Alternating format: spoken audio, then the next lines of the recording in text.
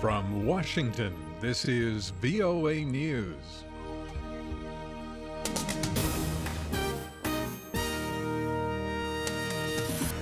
I'm Dave DeForest reporting. Syria's state news agency says the Syrian government says it is ready to resume United Nations-sponsored peace talks with the opposition in Geneva at the end of August. The announcement follows talks in Damascus between UN Special Envoy Ezzeldin Ramzy and Syrian Deputy Foreign Minister Fayssal Mikdad. I explained to the minister how we intend to proceed, and we discussed how to render this process of political transition, which has already been endorsed by the Security Council.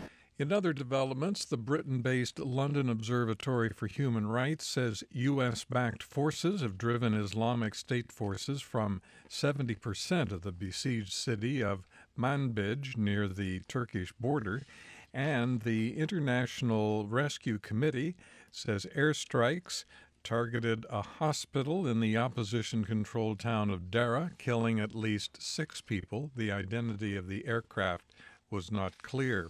A huge explosion has been reported outside a guest house in Kabul. The Northgate Hotel near the Kabul airport housed foreign contractors, including Americans. The Taliban says it set off a truck bomb outside the building, causing a large number of casualties. There is no independent verification of that claim. At least 13 people have been killed, including 7 attackers, in an assault on a Somali police compound in Mogadishu. Somalia's internal security minister says the target of the attack was the headquarters building of the Criminal Investigation Department. The militant group Al-Shabaab has claimed responsibility for that attack. For more on that and other news stories, take a look at our website. It's voanews.com. This is VOA News.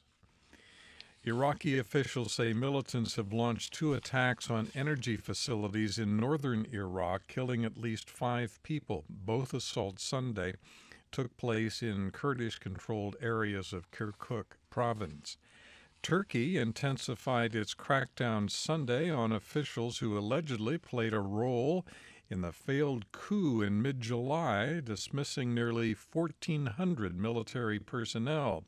Among those discharged was the top aide to President Recep Tayyip Erdogan. Mr. Erdogan is seeking to tighten his grip on the country's armed forces and its spy agency. New York-based Human Rights Watch is demanding authorities in Afghanistan prosecute militia forces for the abuse and killing of civilians in Faryab province.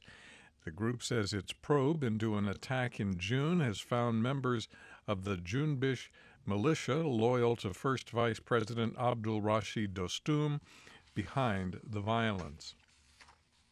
The father of U.S. Army Captain Humayun Khan, who died while fighting for his country, has called on Republican leaders to repudiate Republican presidential nominee Donald Trump for comments seen by many as attempts to degrade the sacrifices of his son. Speaking Sunday on national television, Khizr Khan described Trump as unfit for the leadership of the country. Earlier, in an interview aired on ABC News, Trump said he himself has made a lot of sacrifices as a businessman creating jobs for people. I think I've made a lot of sacrifices. I work very, very hard. I've created thousands and thousands of jobs, tens of thousands of jobs, built great structures.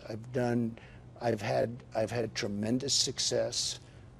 I think I've done a lot. Trump planned to campaign Monday in the industrial states of Ohio and Pennsylvania, key states where Clinton is also campaigning. Democratic candidate Clinton was on Fox News Sunday, and she said Republican Donald Trump's views about Russia raise national security issues. She accused Trump of having what she called an absolute allegiance to Russian policy goals. And we know that Donald Trump has shown a very troubling willingness to back up Putin, to support Putin. Trump, in an interview with ABC News, said he has no relationship with Russian President Vladimir Putin.